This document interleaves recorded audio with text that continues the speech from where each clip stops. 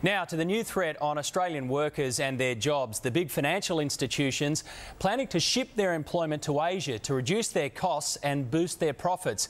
It'll cost thousands of jobs in areas once considered safe. But the biggest insult is that the workers who are facing the sack are being forced to train foreigners to take over their positions. Helen Wellings investigates the loopholes allowing people here on working visas to steal Aussie jobs. It's a huge insult for the Australian workers. I've been working for the bank now for 28 and a half years. Not only are we going to take your job off you, but before we do that, we're going to require you to train an offshore replacement. I don't know whether I'm going to be able to find another role out there. It's a massive brain drain overseas. Australian workers forced to coach for the offshore poach. Banks are axing thousands of jobs here, outsourcing them to cheap overseas labour at 1/10 the pay rate of Australia. To think that we're not good enough to stay and do the jobs, but we're good enough to have to train the people to do them and then walk away. One of the main companies busy providing overseas replacements, India-based Infosys. We're driving the next revolution in global services. Infosys is recruiting 47,000 new overseas workers to take over Australia's and other countries' jobs in banking systems, IT, telecommunications, call centres. No wonder it's dubbed the body shop. We see it as a way for you to do more things more effectively.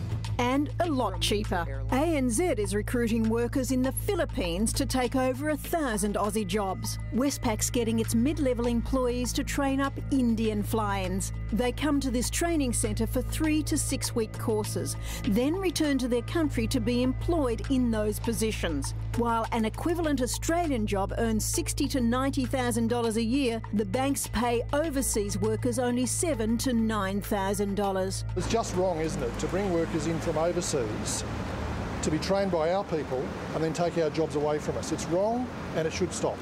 The financial sector union's Jeff Derrick.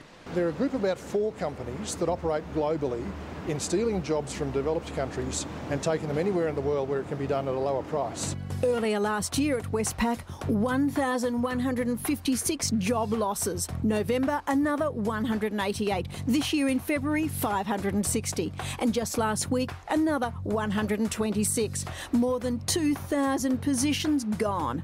I got the letter and within a week I was replaced by an outsourced team that were actually currently on site.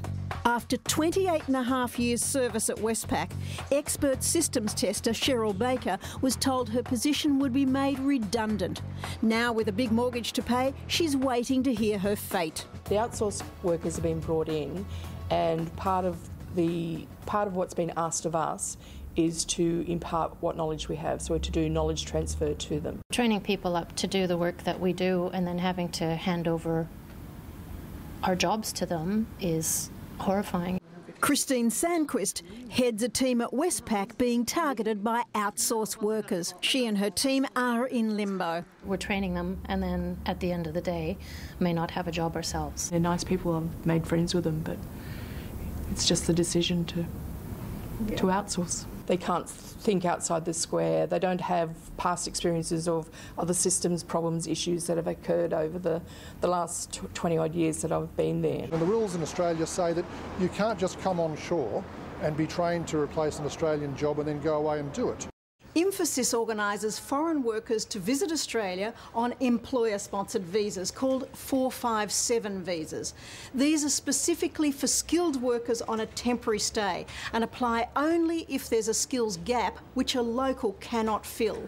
Westpac says their specialist suppliers do employ some skilled workers from overseas due to a skills shortage.